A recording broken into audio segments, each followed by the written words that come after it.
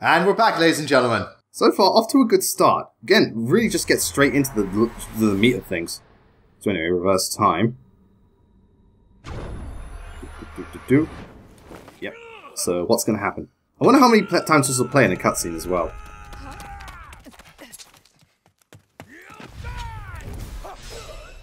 Nope. I'm surprised you didn't, again, to be fair, I'm surprised you did not do that to begin with. Hey, over here! Huh? Oh, Dimitri's got some really broad shoulders. Like, goddamn. Goddamn.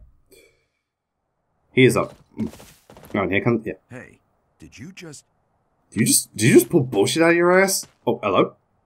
More people. The Knights of Seros are here. We'll cut you down for terrorizing our students. Hey, the thieves are running away. Go after them.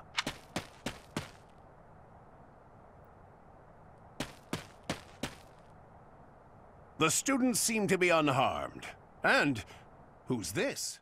Oh, okay, kind of. I don't know. It's like Arthur grew a mustache and got a job as a teacher. Why him? Oh, for God, yeah. Bruh. That took 5 turns apparently. I was the MVP. Oh yeah, beat the boss. I was gonna say, you know, at least they. You know what? It's good that they tell you who the MVP is. Yeah, and. 24 minutes in. Good start so far. Good start so far. Can't complain. Very to the point. Like the overall look of the game. I like the way you can interact. And so far the units seem pretty balanced. It's Alois, your old right-hand man. Well, that's how I always thought of myself anyway. That shoulder thing is so weird. Like, what the actual fuck, man? It's so jarring. Without a trace. I always knew you were still alive. And I bet he's like, bro, get the fuck away from me. A bit, Alois, just as loud as ever. And drop that captain nonsense. I'm not your captain anymore. In fact, I'm probably not going to be in this game very long. Mercenary, one who has work to do. He kind of he kind of looks like Grell with a beard and a ponytail. Right. Goodbye, Captain. Again, he looks very fancy schmancy. This ends. I insist that you return to the monastery with me. Garrig Mach Monastery. I suppose. Yeah, it's interesting to see that he's reluctant to do so because, you know, monastery is probably like, you know, the quote unquote empire.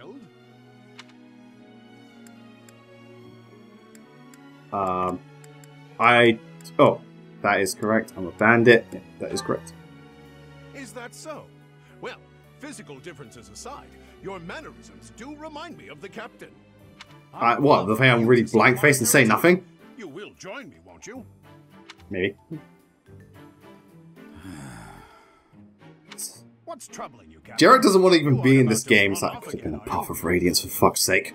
Even I wouldn't dare run from the Knights of Seros. I mean, my paladin can only go so far. They have weapons. They do seem rather skilled.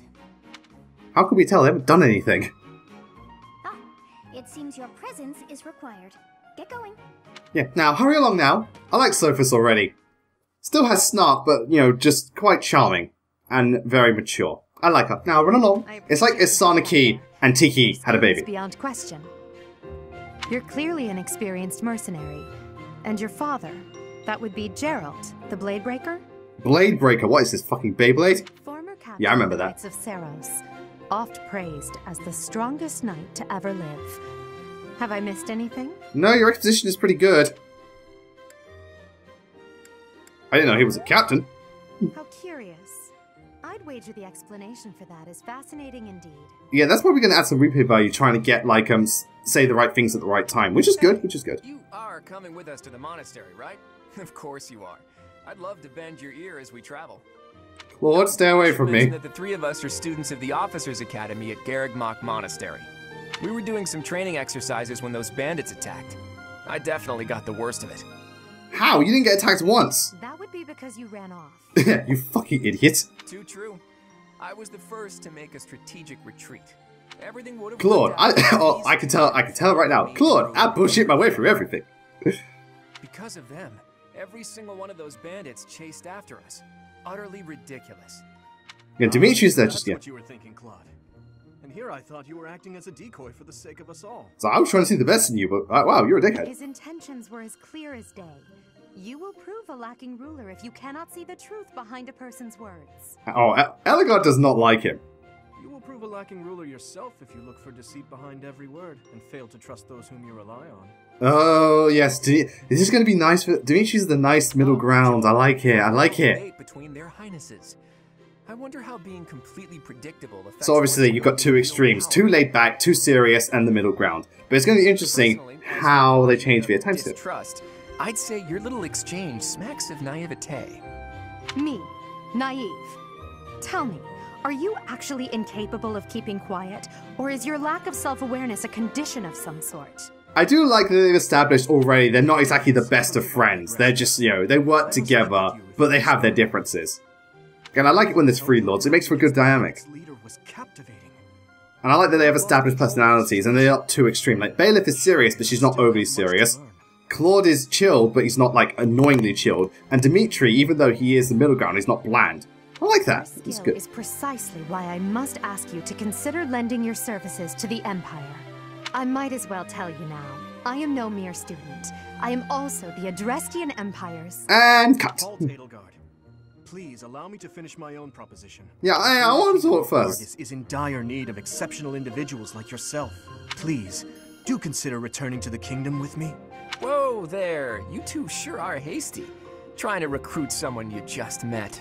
Tactless, really. Well, it's the Fire Emblem tradition. Personally, planning to develop a deep and lasting friendship on our journey back to the monastery before begging for favors. But it seems there's no time for niceties in this world. So, capable stranger, let's get right to it. Where does your allegiance lie? It seems one's place of birth Okay, so that's a bit weird. They're throwing you literally right into this before you... I mean, granted, you know, you do know the characters and all their stuff, but you don't know much about the kingdoms or anything. You're just kind of thrown into it. Not a bad sign, but I would have liked if you got to the monastery first and maybe met some of the students, then decided. But at the same time, you know, at least they did establish Ellegaard and Fingerage. It's not like you just literally straight off the gate and they didn't drag it out. So, personally, I think they should have taken a note out of Fate's book and perhaps, you know, maybe let it play out a bit more, see a bit more of both of all sides. But for it, you know, whatever it is, we're going with the Black Eagle, so let's just do that. Yeah. A wise choice. Though the Empire has fallen from its former glory, the other regions are merely offshoots that pale in comparison. Oh, someone's certainly full of herself. All right, that's enough with the small talk. It's time to head back to the monastery. Okay, interesting. Ellegaard, she's cool and all, but she's kind of pompous. Again, Ellegaard ain't fucking around. My, they are in such a hurry. You know, each of the three is most unique. Most unique indeed, and, you know, I'm liking it. Yes, Ellegaard.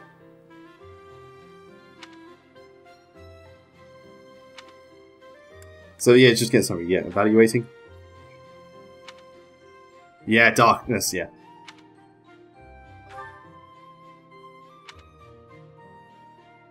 So obviously, okay. So with Claude, he looks nice. Probably doesn't care underneath.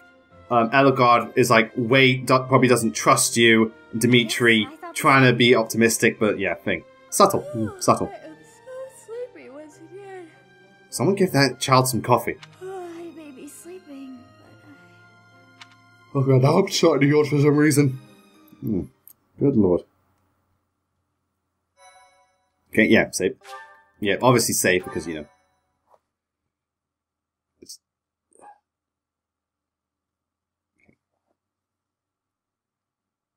Part 1. White Clouds. Ooh, part 1. Tree Moon. I wonder how many parts the game will be. Minimum 2. Anyway, let's see what's next. Oh, backstory. The winds of the Agma Mountains have begun to scatter. Ooh, nice The artwork. garden fields once again spring to life across Fodlan, heralding the start of a new year. As they celebrate the dawning year, the people pray. Yeah, the artwork looks a little more cartoony in a good way, though. Like again, like of the Middle Age period where the artwork was kind of abstract, very abstract. But I like that. It really embraces its time period. The continent of Fodlan, said to be protected by a revered goddess, has existed since time immemorial. 3 ruling powers now. Again, sorry if I'm a bit quiet, it's just I'm listening and reading the dialogue, so I don't want to say too much. Lies a region long held by a more than 1,000-year-old dynasty, the Adrestian Empire. Alright, so we're in the south. Beyond its borders, to the frigid north, is the home of the Holy Kingdom of Fargus. I wonder if that's where it's like cold, because it says frigid. And its knights. To the east, a league of nobles that heeds no king nor emperor rules what is called the Leicester Alliance. Theirs is the smallest. Once consumed by a tempest of war and turmoil, Fodlan and these 3 mighty powers now exist in relative harmony. What about that shadowy place? That's beyond our borders. No, that's the DLC. You must never go there, Simba. Anyway, off we go. Oh yeah, now they put the fingers in there. Or at least I'm pretty sure. Because I remember in the first one it didn't seem to be there. This will be your first time at the monastery. Again, this looks 2D animated, which I like. To show you around. It really is Fodlan in a nutshell. The good and the bad. Like it or not, we'll be there soon enough. God, this guy... Sorry, Byleth just doesn't emote at all. Which, again, it's odd considering it's fixed dialogue options. You'd think that he'd do more. And again, we're going to be featuring cutscenes. This is a little jarring. I can't... Obviously, I'm not bashing Byleth like as he was a bad character. I haven't ascertained anything. It's just... It feels a bit weird when you're given dialogue options and you're interacting a lot and you don't say anything. It's odd to say the least. He isn't even very expressive, but again, you know, I'm just seeing it for what it is at the moment. Oh, the little candles. Nice. Top it auto. Use that magic. Oh, yeah, jiggle physics. I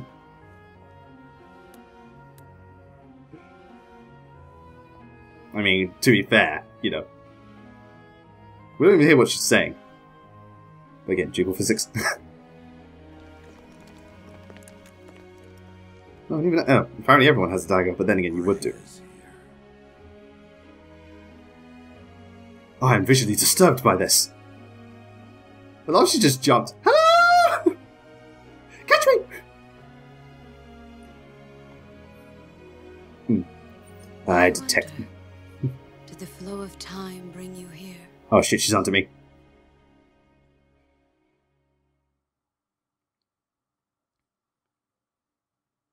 Yeah, even like, yeah, I've said this before, but the loading screen's cute. It's been years since I've last set eyes on this place. To be forced to see her now. Voice sounds familiar, but I love the really, whatchamacallit, really dour and just like down tone he's got. Her? You saw her in the courtyard earlier, didn't you? The Archbishop, Lady Rhea. That's the one. So yeah, he said Rhea, so I'm going to go with the Archbishop. As you know, the majority of folks in Fodlan are devout followers of the teachings of Seros. Yeah, we're a very big religious community. Religious organization is the Archbishop, Lady Rhea. Thank you for your patience, Gerald. My name is Sethith. I am an advisor. Sethith. What? Alright, just... No, Seth. Seth, take off the damn wig. Never! Shit, they're onto me. Hello. It has been a long time, Gerald. I wonder... Yeah, she kind of looks like, again, like an older version of the same dragon person. Like this? Forgive my silence all these years. Much has happened since... Well, I'm curious about why he, didn't bother serving them. So I see. And how he was able to escape that long. The miracle of fatherhood has blessed you. That is your child, is it not? Yes. Born many years after I left this place. I wish I could introduce you to the mother of my child, but I'm afraid we lost her to illness. Classic, because the healthcare in Fire Emblem fucking sucks. I see. My condolences. As for you, I heard of your valiant efforts from Alois. What is your name? My name is... Yeah, my name is... A fine name indeed. From the bottom of my heart, I thank you for saving those students of the Officers' Academy. Even though in hindsight they probably could have been fine by themselves. Gerald, you already know what it is I wish to say, do you not? You want me to rejoin the Knights of Seros, don't you? I won't say no, but... Apprehension stings. I had expected that Alois would have already asked this of you. I must step away for now, but I expect they will desire a word with you soon. Please listen carefully to what they have to say. Until tomorrow, Farewell. You know, the father's attitude is interesting because he really does. You can tell he doesn't want to be there. I can't believe it. Forced back into the Knights of Seros. Well, you weren't exactly forced. You just kind of went along with it. I'm sorry I dragged you into this. Looks like I'll be stuck here for a while. You know, Three Houses really does throw you into things, so I wonder how we're going to learn more about this as the game goes along. Oh, finally, you get some dialogue. As a servant? Nothing like that. They want you to teach, by the sound of it. You heard those Well, I don't even guys speak. earlier talking about the Officers' Academy, right? Well, the Academy just happens to be short a professor. Just one? Well, I'm pretty sure you can find one elsewhere. Went and recommended you to Lady Rhea. So, you must be the Oh my god! My, how stern and handsome you are. Okay, well, Manuela's certainly very womanly. No. I'm not the one you're looking for.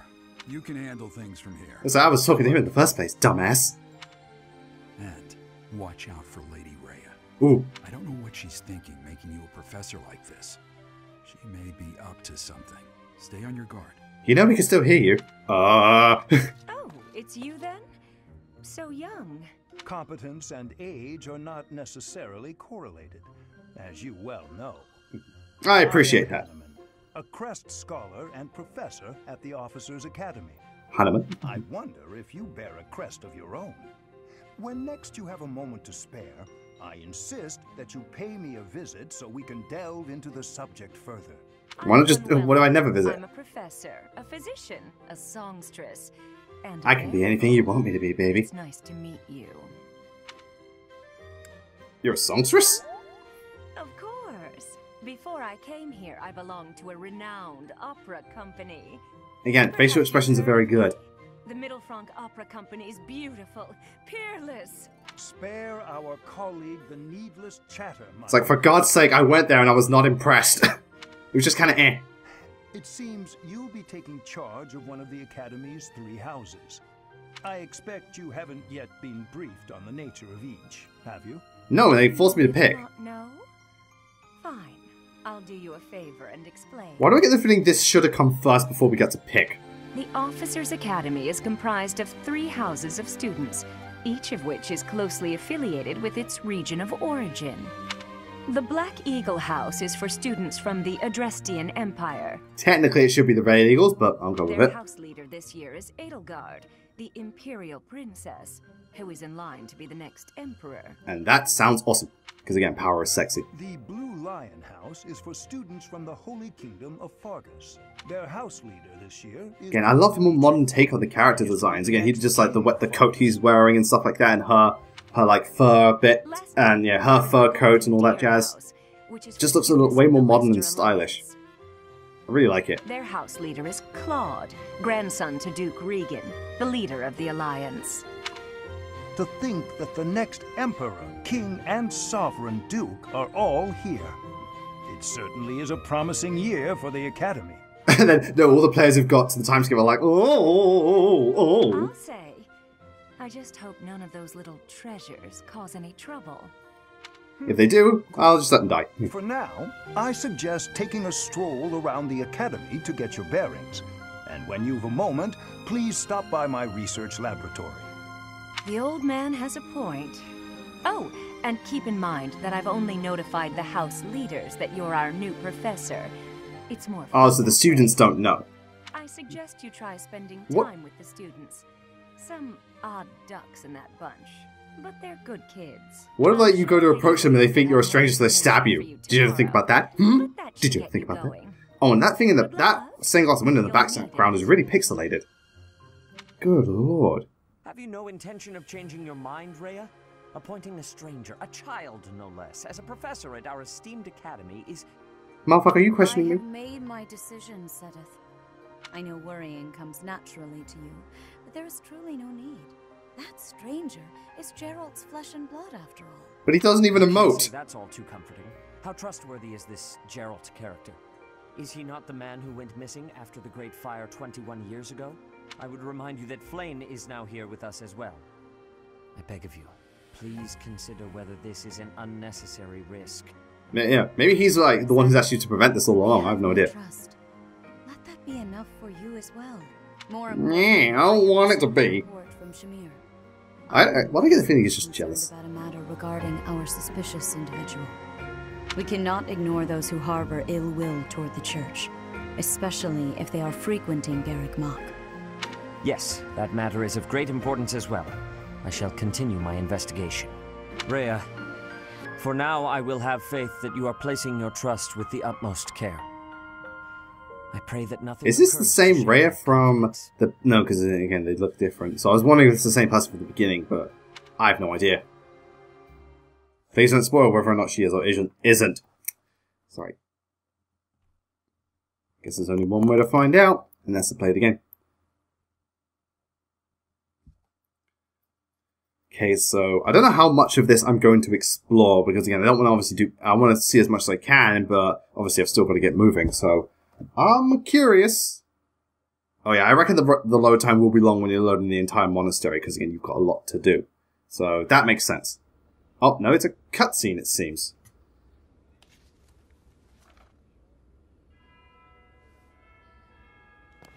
Oh, fucking scorebells.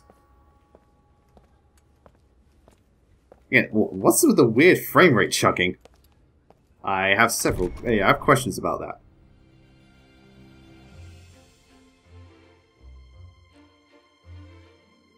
Alright, there's the golden deer.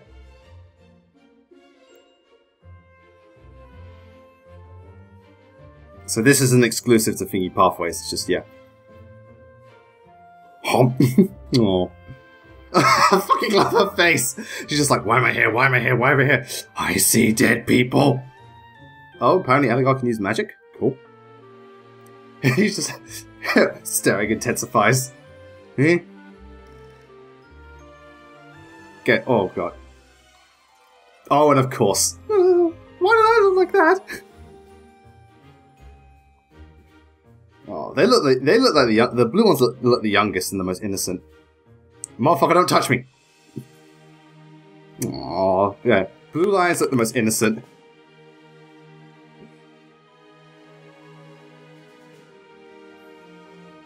Sorry, blue lions are innocent. Black eagles have intense stares. And the golden deer see dead people. Oh lord, this is going to be fun. Lots and lots of fun. Okay, ladies and gentlemen, we're going to call it a wrap for now. I didn't actually get to picking the house. I thought I would this part, but we've got a lot more to do. So when we next come back, we will explore the monastery. We will see what this hub world is like. We will get to know our students, and we will finally choose our allegiance. Until then, thank you all very much for watching. We'll see you all next time. Take care, and have a wonderful day.